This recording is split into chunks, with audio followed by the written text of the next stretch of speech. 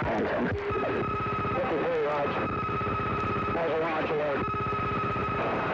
is Everett on guard. Sam, launch. Fahrenheit north. 04020. Okay, long.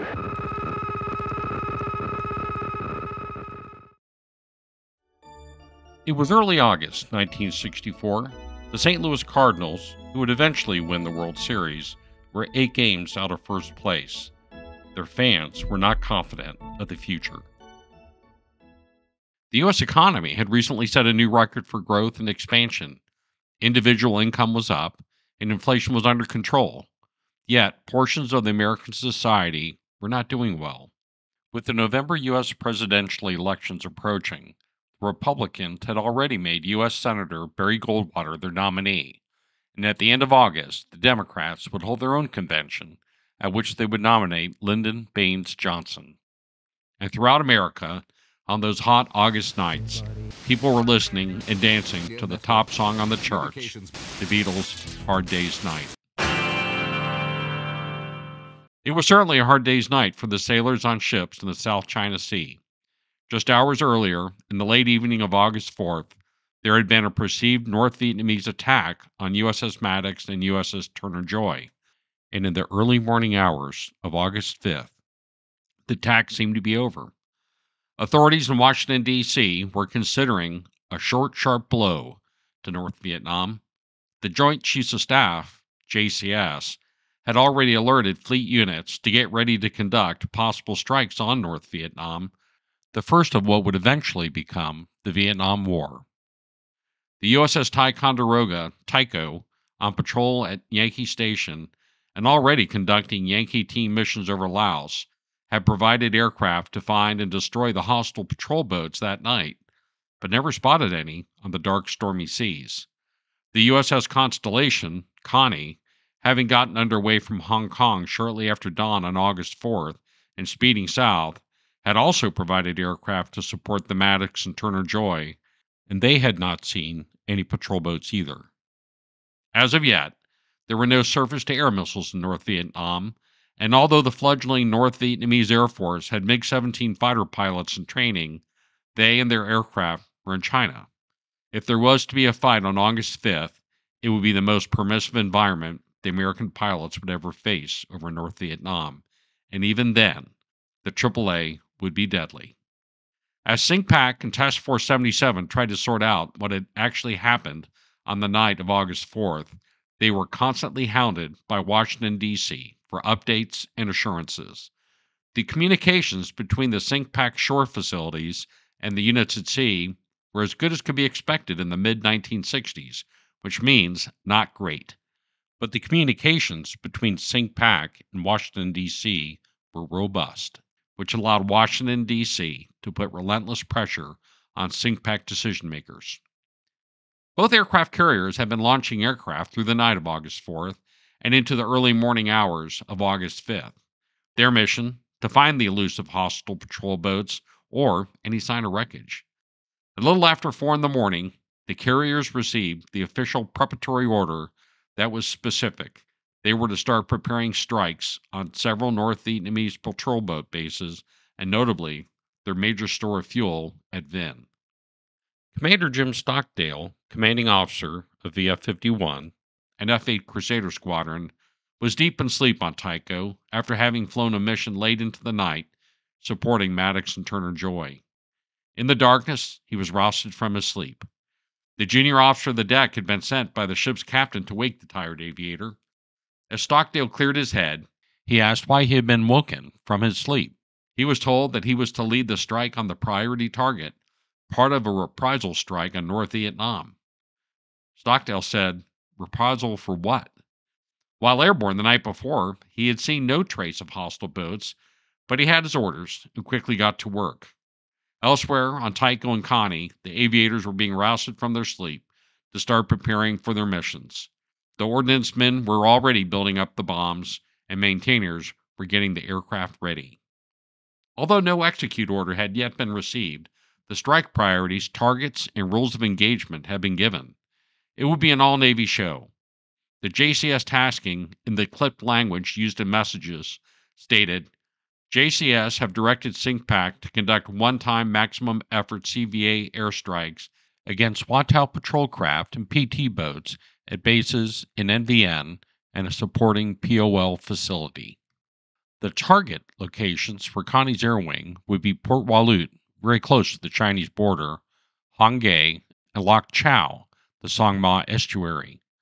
Tico's Air Wing would have Han Mei, the Vin Petroleum Storage Complex, to include nearby Phuc Loi PT base, and Quang Ke. Of all targets, the large store of petroleum products at Vin was to be utterly destroyed. It would be the highest priority target. At 6:27 local, JCS transmitted the message the aviators had been waiting for: the execute order. The strikes were on. The tactics planned by the two air wings varied considerably. In retrospect, it would seem the pilots had lost much of the hard-won insight from the Korean War, that of staying above the heart of the AAA envelope and limiting the number of passes on a well-defended target.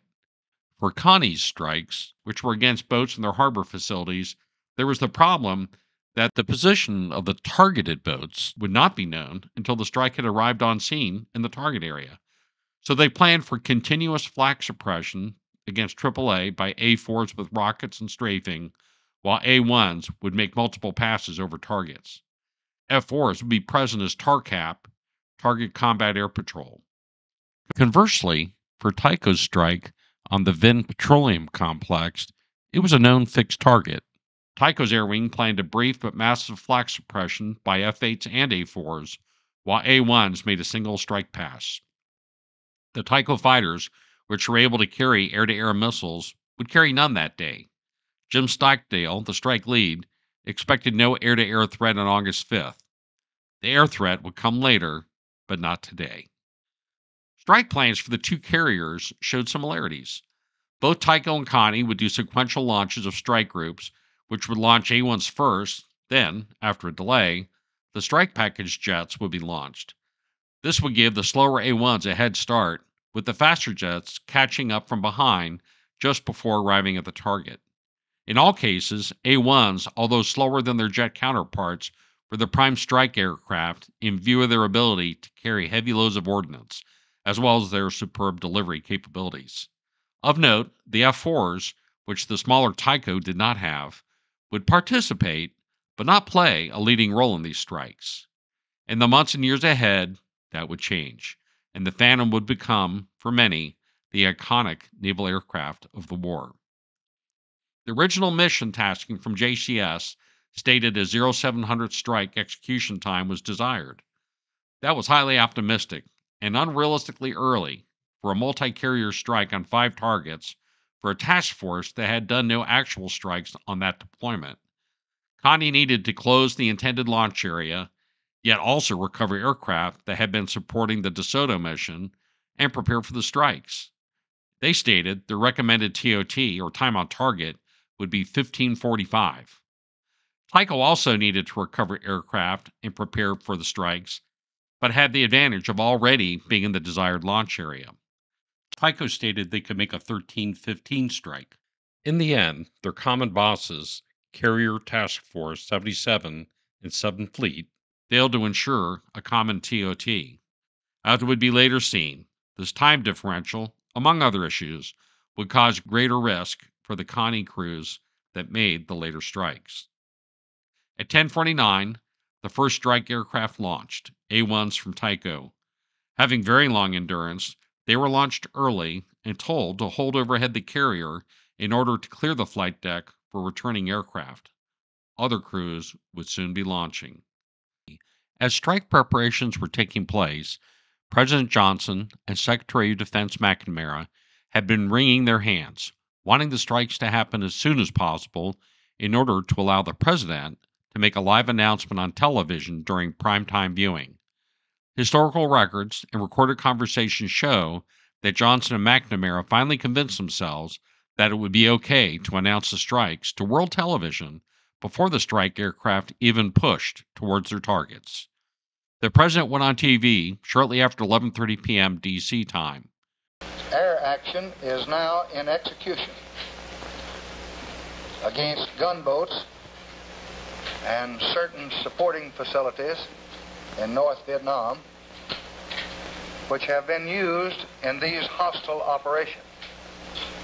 So, in an unbelievable demonstration of lack of regard for those in harm's way, exhibiting at best a sophomore grasp of the nature of war, LBJ specified the targets to be hit on world television before the strike aircraft had even pushed from overhead the carriers. Such knowledge, of course, being of great benefit to the North Vietnamese military. Thus, at the very start of the Vietnam War, LBJ and McNamara allowed an unnecessary and completely self imposed deadline, which was good for them politically, to lead them into faulty decision making and to announce the strike before it had occurred. Such acts would be representative of their flawed decision making processes in the years ahead. Although some aircrew were told of the president's grave error in alerting the North Vietnamese, the aviators focused on what they were responsible for. Their job was to execute the orders given them, even at the great risk to themselves, and that they did. Minutes after the president's televised announcement, the first strike aircraft, A-1s holding over Tico and led by Commander Lee McAdams, turned towards their now alerted targets.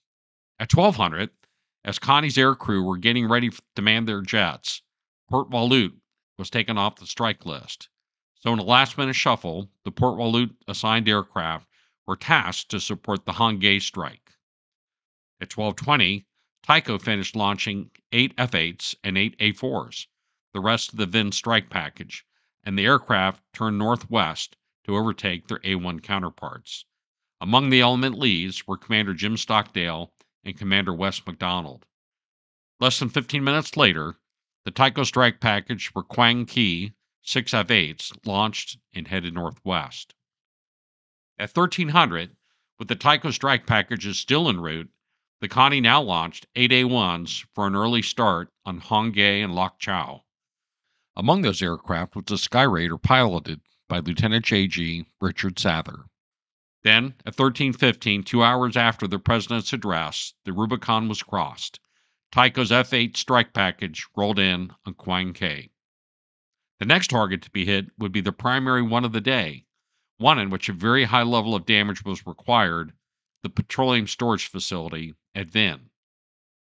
The Vinh strike package had 3 key elements. The A-1s coming in from the south would make a single pass over the petroleum storage facility, hitting it with a mix of Mark 81 and Mark 83 bombs. Simultaneously, 2 divisions of A-4s would also come from the south, taking on the AAA guns with 2.75-inch rockets and 20-millimeter rounds. And from the north, also at the same time, 2 divisions of F-8s would hit AAA guns with Zuni rockets and 20-millimeter. After a mere 2 minutes in the Vinh target area, the petroleum storage facility was largely destroyed. Flames were reaching 5,000 feet, smoke up to 14,000. Then, like a fast-moving storm of destruction, the Tycho strike package turned towards Phuc Loy, just a few miles away, and raced to continue their reign of destruction, but now on patrol boats and their support facilities. At 1430, Connie launched the jet elements of the Hanggae and Lok Chau strikes. The packages included Phantoms for TARCAP, and in the strike groups were John Nicholson and Everett Alvarez. 45 minutes later, the Connie Lok Chau strike element reached its target, the Song Ma estuary. The North Vietnam crews in the area, having had ample time to be alerted by President Johnson's speech nearly 3 hours prior, and the earlier strikes to the south, were ready for them. The strike elements followed their plan, making multiple low passes over the target area. Lieutenant J.G. Richard Sather, pilot of an A-1 Skyraider call sign Electron 505, was shot down on his 3rd pass over the target. Hit by anti-aircraft fire, he flew into the water directly between 2 patrol boats 2 miles offshore. No parachute was seen, and no emergency signal detected. He was the first naval airman killed in the war. 10 minutes later, at 1540, the other Connie strike package reached its target, Hanggae. The North Vietnam crews in the area were also ready. While making a second pass over the target in his Skyhawk, Lieutenant J.G. Everett Alvarez, call sign Warpaint 411, was hit by a barrage of anti-aircraft fire as he was exiting the target area 100 feet off the deck. At low altitude, yet heading towards the open water of the Tonkin Gulf, the aircraft was coming apart and filling with smoke. As he headed for the water, Alvarez tried to control the aircraft, but it would not be. He radioed a terse, "I'll see you guys later," and ejected at very low altitude. In the chute, for a mere 1 to 2 seconds, he hit the water a couple hundred feet off the coast. He would see his friends later, but it would be a very, very long time. He was to become the first airman to become a prisoner of the North Vietnamese. The strikes were not yet complete. At 1600, Tycho launched 2 more strike elements. The first and larger of the 2 was for a restrike on Vinh to ensure maximum destruction of the petroleum storage facility. A 2-plane Skyhawks section was also launched, their mission to find and destroy any hostile craft in the vicinity of Han Me Island. By 1715, both strike packages had completed their work and were homeward bound for Tycho. The strikes were finished. As the fires burned out ashore and the planes were covered aboard their ships, each side tallied the damage given and received. The Vinh Petroleum facility was 90% destroyed, 7 patrol boats destroyed, 10 severely damaged, 16 others damaged to some degree. 2 Connie aircraft had been shot down. One pilot, Richard Sather, was declared killed in action. The other, Everett Alvarez, was presumed to have survived ejection, but his exact status was not immediately known. 2 days later, on August 7th, the U.S. Congress passed the Tonkin Gulf Resolution.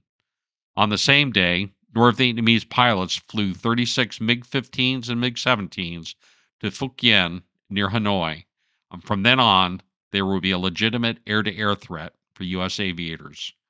Surface-to-air missiles, SAMs, would not appear for a while yet. As the ashes cooled in Vinh, the sailors on the carriers couldn't know it, but they would have their own deadly fires to deal with in the future. For now, Yankee team missions over Laos continued, as did support missions for DeSoto patrols.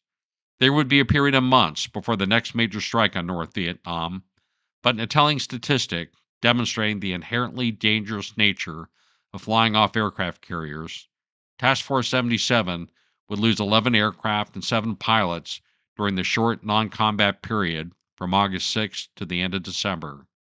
Yet, this would be seen as a lull in the action, for more conflict was to come, and the environment would be more hazardous than anyone could imagine.